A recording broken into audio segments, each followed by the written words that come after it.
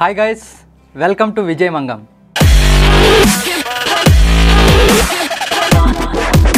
ఈ వీడియోలో మనం ఇన్సులిన్ రెసిస్టెన్స్ అంటే ఏంటి, ఇన్సులిన్ సెన్సిటివ్ అంటే ఏంటో వి విల్ డిస్కస్. సో ఈ యొక్క డిఫరెన్స్ మనం తెలుసుకుంటే ఏది ఇన్సులిన్ రెసిస్టెన్స్, ఏది ఇన్సులిన్ సెన్సిటివ్ అని తెలుసుకుంటే మనం how to burn our fat అనే దానికి మనకి దారి తెలుస్తుంది. సో హియర్ మనకి first of all insulin resistance అంటే ఏంటంటే మనం ఏదన్నా ఆహారం తీసుకున్నా కూడా అది ఎనర్జీ కింద convert కాకపోవడాన్ని it is called insulin resistance.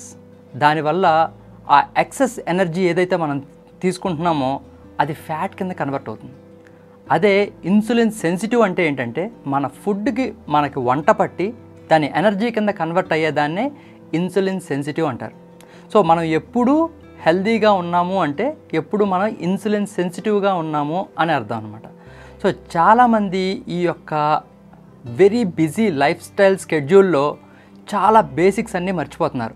So నేను ఒక చిన్న ఎగ్జాంపుల్తో ఐ విల్ టెల్ యూ, మీకు ఒక అవగాహన, ఒక ఇన్సులిన్ సెన్సిటివ్కి మారడానికి అప్రోచ్ అనేది మీకు క్లియర్గా అర్థమవుతుంది. సో మీరు ఎప్పుడైతే ఆ చిన్న అవగాహన మీరు మనసులో పెట్టుకొని మీరు లైఫ్ స్టైల్ సాగిస్తారో ఆటోమేటికల్గా మీరు ఎప్పుడు ఇన్సులిన్ సెన్సిటివ్లో ఉంటూ ఒక ఫ్యాట్ బర్నింగ్ మిషన్, ఎస్ మనం ఎప్పుడు లీన్గా 365 days లీన్గా స్ట్రాంగ్గా ఉండాలి అంటే మనం ఎప్పుడు మనం తిన్న ఆహారాన్ని మెటబలైజ్ చేసుకుంటూ ఒక ఫ్యాట్ బర్నింగ్ మిషన్ కింద మారితేనే we will come in to healthy zone and we will come in to insulin sensitive zone.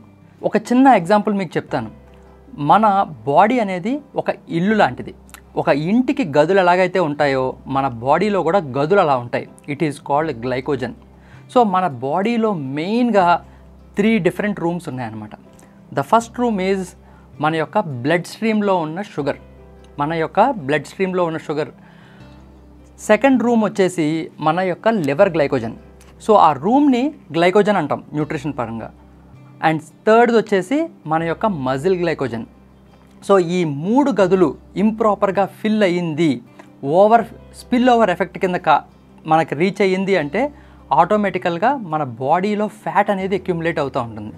So what exactly spill over అంటే ఏంటంటే, so this is our body, ఇది ఒక room, this is one room, either it may be blood room, either it may be liver room are either it may be hour muscle room.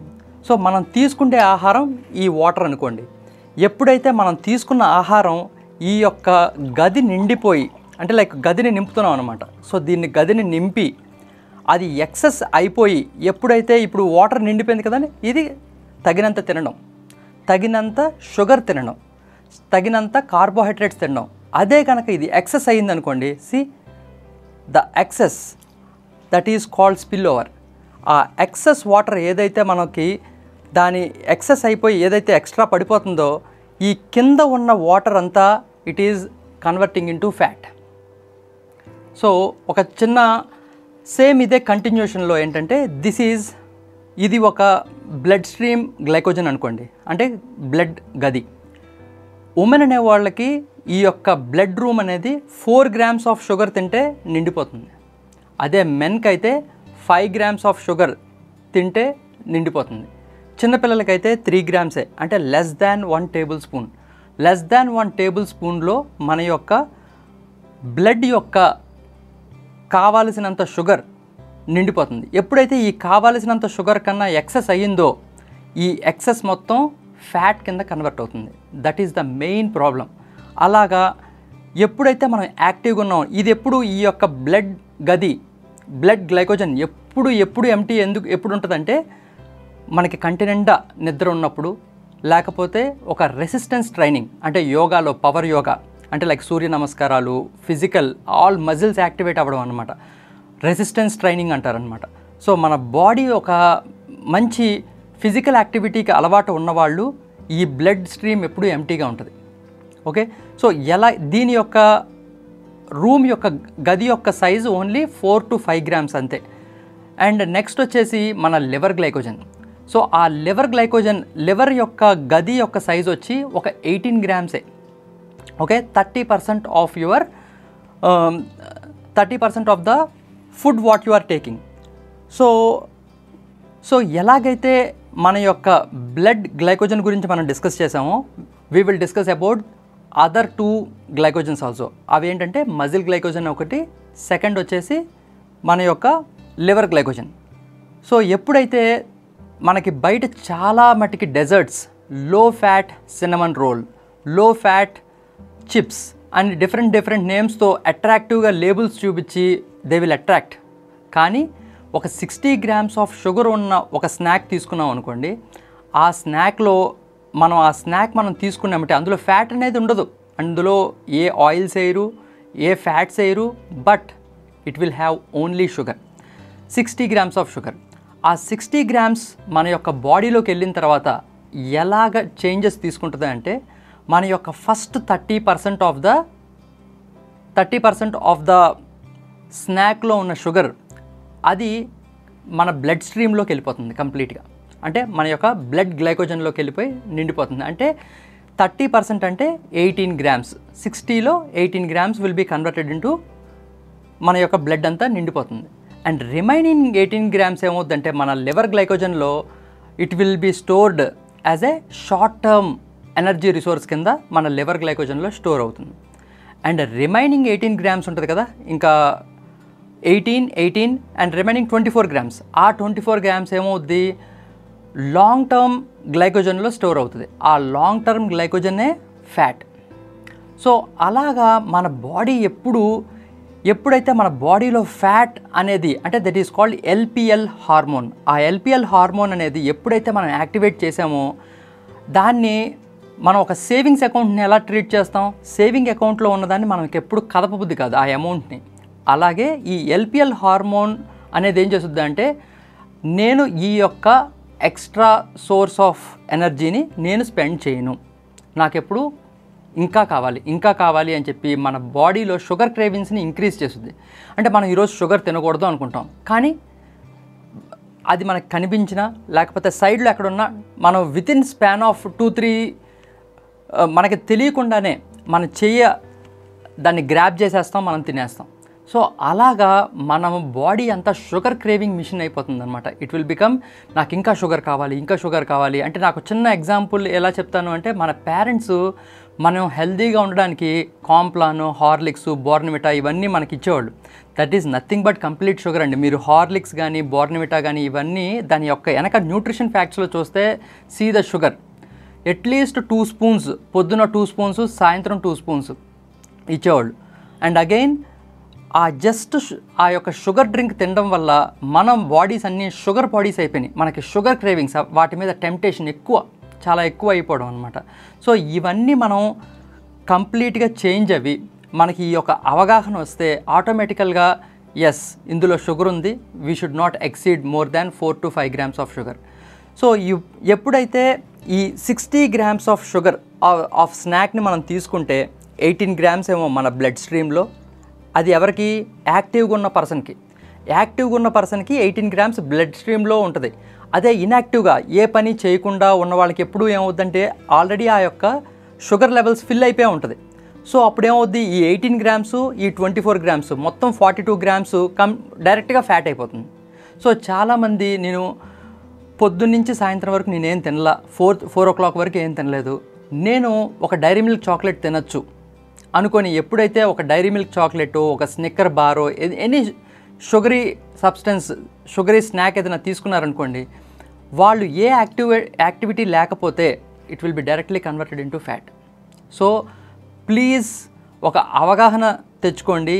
And whenever మీరు ఎప్పుడైతే ఈ యొక్క glycogen లెవెల్స్ని ఓవర్గా fill చేసేస్తారో ఆటోమేటికల్గా మీరు fat accumulating machine అవుతుంది అనమాట. LPL hormone అనేది చాలా హైగా ఉంటుంది. That is called insulin resistance. అంటే చాలామంది ఇప్పుడు డయాబెటిక్ పేషెంట్స్ ఉన్నారు, వాళ్ళకి విపరీతమైన ఆకలి వేస్తుంది, కొంచెం తిన్నా వాళ్ళ యొక్క ఇన్సులిన్ స్పైక్ అయిపోతుంది. ఎందుకంటే మన ఇన్సులిన్ అనేది ఒక కీ లాంటిది, ఒక సెల్కి ఒక కీ లాంటిది. ఎప్పుడైతే ఈ యొక్క ఇన్సులిన్ రెసిస్టెన్స్ అంటే ఈ తాళం తీయదు, రెసిస్ట్ చేస్తుంది. ఈ యొక్క ఇన్సులిన్ అనేది ఒక కీ అనుకోండి, ఈ ఇన్సులిన్ అనే కీ ఓపెన్ అవ్వదన్నమాట సెల్ డోర్. దానివల్ల ఎనర్జీకి కావాల్సింది దేనికి? సెల్కి. ఆ సెల్కి మనకి కావాల్సినంత ఎనర్జీ వెళ్ళకపోవడం వల్ల మన బ్లడ్ స్ట్రీమ్లోనే ఉండిపోతుంది. సో మన బ్లడ్ స్ట్రీమ్లో ఓవర్ షుగర్ ఉండడం వల్ల ఈ ఎల్పిఎల్ హార్మోన్ అనేది యాక్టివేట్ అయిపోయి అది కన్వర్ట్ ఇంటూ ఫ్యాట్. సో మనము ఎప్పుడు ఇన్సులిన్ సెన్సిటివ్గా అవ్వాలి అంటే మనం తిన్నా మనకి వంట పట్టాలి. అప్పుడు ఎప్పుడైతే ఇన్సులిన్ సెన్సిటివ్గా ఉన్నాం అనుకోండి, ఈ తాళం పనిచేస్తుంది, ఈ ఇన్సులిన్ అనే తాళం పనిచేస్తుంది, డోర్ ఓపెన్ అవుద్ది, సెల్లోకి మనం తిన్న ఫుడ్ వెళ్తుంది, కన్వర్ట్ ఇంటూ ఎనర్జీ. సో ఎప్పుడు always concentrate on insulin sensitivity. So now ఈ యొక్క ఇన్సులిన్ సెన్సిటివిటీ అనేది ఎలా ఇంప్రూవ్ చేసుకోవచ్చు? వారంలో 2 to 3 days good resistance training. ఎప్పుడైతే ఈ యొక్క గది లివర్ గ్లైకోజన్ ఇది ఎప్పుడు ఎంటీ అవుతుంది అంటే మనకి మంచి వర్కౌట్ చేసినప్పుడు, ఒక ఫిజికల్ యాక్టివిటీ ఇంక్రీజ్గా ఎక్కువగా ఉన్నప్పుడు ఈ యొక్క మజిల్ గ్లైకోజన్ ఎంటీ అవుతుంది. సెకండ్ ఎప్పుడు ఎంటీ అవుద్ది అంటే మనకి కంటి నిండా నిద్ర, మంచి క్వాలిటీ స్లీప్. అంటే నిద్ర అంటే క్వాలిటీ స్లీప్. కొంతమంది 5 గంటలు పడుకొని చాలా హుషారుగా లెగుస్తారు, కొంతమంది 11-12 గంటలు పడుకుంటారు, చాలా నీరసంగా లెగుస్తారు. That is not quality of sleep. So quality of sleep అంటే మనం నిద్ర లేచినామంటే మనకి ఎనర్జీ లెవెల్స్ ఎలివేట్ అవ్వాలి. సో ఎప్పుడైతే మనం రెసిస్టెన్స్ ట్రైనింగ్ చేసినా మనకి మంచి నిద్ర ఉన్న ఈ యొక్క లివర్ గ్లైకోజన్ అనేది తక్కువ ఉంటుంది. అండ్ ఆల్సో ఈ 2 పద్ధతులే కాకుండా మనం ప్రాసెసర్ కార్బోహైడ్రేట్స్ అంటే నేను చెప్పాను కదండి, ప్యాకెట్ ఫుడ్ తింటే మనం ప్యాకెట్లోకి వెళ్ళిపోతాం. సో ప్యాకెట్ ఫుడ్ అనేది తగ్గించి తినాలి. ఇప్పుడు ప్యాకెట్ ఫుడ్లో మీరు ఇంగ్రీడియంట్స్ కానీ మీరు చదివినట్టయితే మీకు నోరు కూడా తిరగదు. సో అలాంటి నోరు తిరగని సబ్స్టెన్సెస్ ఉన్న ఫుడ్ అనేది మనం తినకూడదు, మన బాడీలోకి పంపించకూడదు, తెలియని ఫుడ్ మన బాడీలోకి పంపించకూడదు. అండ్ ఫోర్త్ ఇంపార్టెంట్ థింగ్ ఏంటంటే eat more protein food. Protein అంటే lean protein, either it may be veg protein or non veg protein. So మీకు అసలు వెజ్ ప్రోటీన్లో ఏమున్నాయి, నాన్ వెజ్ ప్రోటీన్లో ఏమున్నాయి, ఇవన్నీ తెలుసుకోవాలి అంటే I will conduct a free webinars. Right now I am giving some registration fee also to filter the serious people. So మీరు ఆ యొక్క వెబినార్ అటెండ్ అయితే అసలు మనకి ఇన్సులిన్ రెసిస్టెన్స్ ఏంటి, అసలు ఫ్యాట్ లాస్ అంటే ఏంటి, వెయిట్ లాస్ అంటే ఏంటి, we will clearly discuss there in a step by step form and we will give you a proper structure. ఎప్పుడైతే మనం ఒక బుక్ న్యూట్రిషన్ అనేది ఒక బుక్లో ఒక చాప్టర్ అలా చదువుకుంటే ఏమవుద్దంటే స్టెప్ బై స్టెప్ చదవకుండా ర్యాండమ్గా చదివితే ఏంటంటే మనకి ఆ న్యూట్రిషన్ నాలెడ్జ్ పూర్తిగా రాదు అండ్ మనం అది ఇంప్లిమెంట్ చేయలేం. సో అదే కనుక మీరు ఒక నాలెడ్జ్ని ఒక స్ట్రక్చర్డ్గా మీరు అబ్జర్వ్ చేసుకుంటే ఆటోమేటికల్గా మీరు ఒకదానికి కోరిలేట్ చేసుకుంటూ you can reach your goal very very faster. So hope you like my video. Please like my video and please do subscribe for these interesting topics. And if possible, if you are interested to learn more, మీ యొక్క గోల్కి త్వరగా reach అవ్వాలి అనుకుంటే నా తెలుగులో వెబినార్కి attend అవ్వండి, ఇంగ్లీష్లో వెబినార్కి attend అవ్వండి. So that మీకు ఒక అవగాహన అనేది వస్తుంది, ఒక ప్రాపర్ స్ట్రక్చర్ అనేది వస్తుంది. వన్స్ మీకు ఆ ప్రాపర్ స్ట్రక్చర్ కనుక వచ్చిందంటే no one can stop you, especially you, to reach your goal. So see you on the other side. Thank you.